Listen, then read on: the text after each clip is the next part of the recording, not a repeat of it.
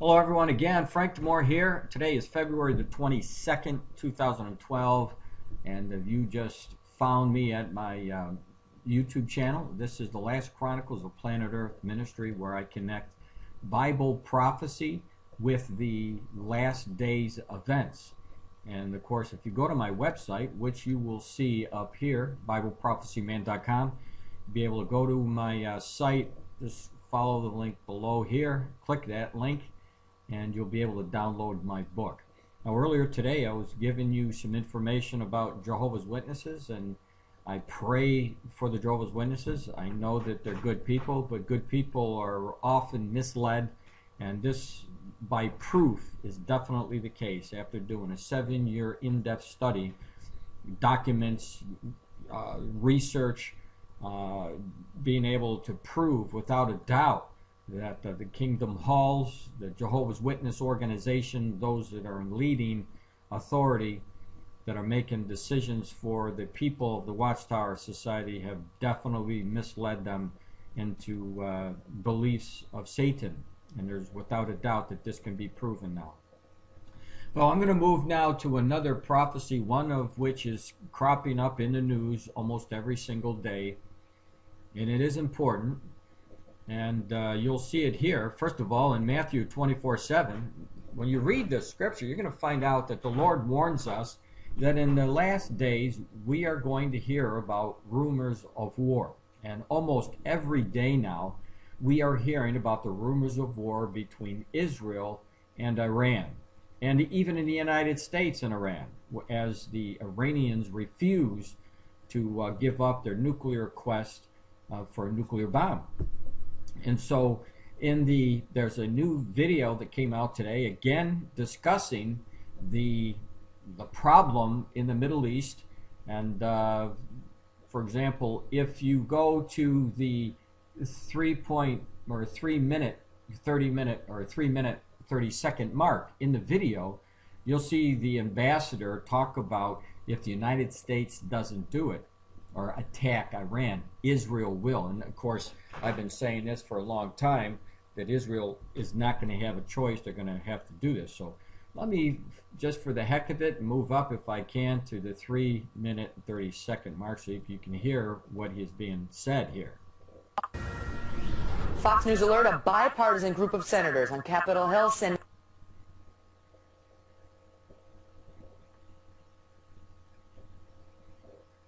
Hold on for 1 second here. For nuclear Iran, and then it will be too late. And that is why the senators are right. The clock is ticking. Iran has to do the right thing and abolish its nuclear program. Otherwise, military action against Iran will be inevitable. And I assure you, Megan, that if the US does not do it, and I hope they do, Israel will. Because I would rather have the world, condemn a living Israel than console a dead Israel. We will not wait for that. Now that is saying it right the way it is. So again, with the rumors of war, and of course, anybody that knows Bible prophecy knows that the news that we're presently seeing about the rumors of the wars will eventually turn into war. And this is again what the Lord showed us in Matthew 24:7, when he said that nation will fight against nation. And so in my book, if you're brand new to my website, there's a page in my book that looks just like this. This is the Ezekiel 38 war map. If you don't know about Ezekiel, Ezekiel's the Old Testament, one of the Old Testament prophets. He was given the complete battle of when Russia was going to unite with Iran and some of the other Islamic nations to go in after Israel to wipe Israel out. So this is the news that you're hearing about now, about these rumors of war, will be eventually leading to the fulfillment of the Ezekiel chapter 38 war. Now, I know that a lot of you are getting messages like this every day from me now saying, well, Frank, you're saying the same thing, but it's new news talking about the same old thing that is actually leading to a major prophecy. And that's why I'm really giving you this information daily as it comes out, because when people see the actual fulfillment of these prophecies, then they will know Jesus is true, Jesus is about ready to come, and hopefully that they will give their lives over to Christ. Now, Putin was one of the leaders from Russia, has once again made another statement about Israel. And any time that you see a Russian warning about Israel, you should go back and read Ezekiel chapter 38, because like I said, the Bible tells us Russia is going to be that major lead into the invasion of Israel. And so let's just read a little bit. As a matter of fact, when you go to my website, you'll see the link down here. Just go ahead and click that link. Obviously, you won't be able to do that in the video right here. It may take a few seconds to load their page, but this way you'll know that I'm not making this up. This is all current news. So it says Russia warned Israel on Wednesday that attacking Iran would be a disastrous and played down the failure of the UN nuclear agency mission to Iran, saying that there is still a chance for new talks over the Iranian atomic program. And obviously, as I've been warning, and as you've already seen in the video today with the ambassador, there's been all kinds of talk. Iran is not going to give up their nuclear quest. We know that by their actions, and there's going to be some kind of major conflict that's coming. It says, of the course of any possible military scenario against Iran will be catastrophic for the region and for the whole system of international relations. Deputy Foreign Minister Gennady Getelov told a news conference. It was one of Russia's starkest warnings against resorting to force, an option Israel and the United States have not ruled out if they conclude that the diplomacy and increasing sanctions will not stop Iran from developing a nuclear bomb. Now, obviously, it isn't working. The sanctions aren't working.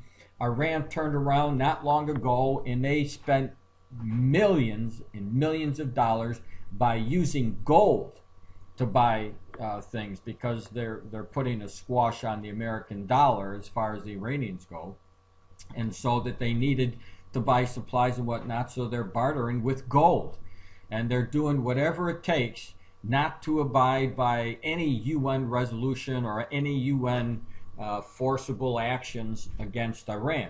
It says, I hope Israel understands all these consequences, and they should also consider the consequences of such actions for themselves. And this is what their foreign minister just got through saying. So it says, I hope a realistic approach will prevail along with a sensible assessment. And of course, you have Russia and China, as well as many allies of the United States, are concerned that any military action against Iran could engulf the Middle East into a wider war. And I can assure you that is going to happen. And we know for sure it's going to happen. Now, the timing of when it's going to happen, I can't tell you exactly, but I can tell you we know that it's coming up soon. Why do we know that? Because all the indications of the Ezekiel war heading for us are already in the news. Every one of those nations have made an agreement, an alignment with Russia. And so that shows us, for one thing, that we're very, very close to this attack, and we're seeing the same nations that are listed in these prophecies jive talk to Israel. So we know God's word is going to be fulfilled soon. Now, this last scenario that I want to give to you, again, just for the new people who are showing up, because I'm getting new people subscribing to my YouTube videos and going over to my website daily.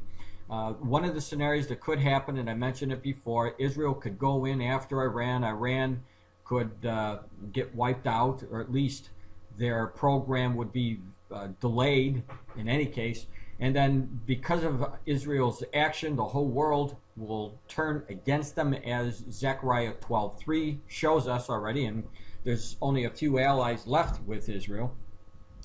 And what could happen is the attack against Iran could generate the Psalm 83 war, of which all the bordering nations around Israel may attack Israel. And then, at a later date, the Ezekiel 38 war, of which probably Putin or one of these other mainstream leaders in Russia will be leading that force against Israel in the last days. So, in any case, the news is very important to be watching what's going on in the Middle East and in Russia, because these are the prophecies that haven't been fulfilled yet, but they will be soon. So we need to have you open your eyes and please pay attention to these warnings by God, because he's trying to get your attention. He wants you to be saved, and he wants you home, and he wants you to receive Jesus today as your Savior. Please don't waste another day. Today is the day of salvation. All you have to do is go to Christ, ask him for that salvation in the blood of the Lamb.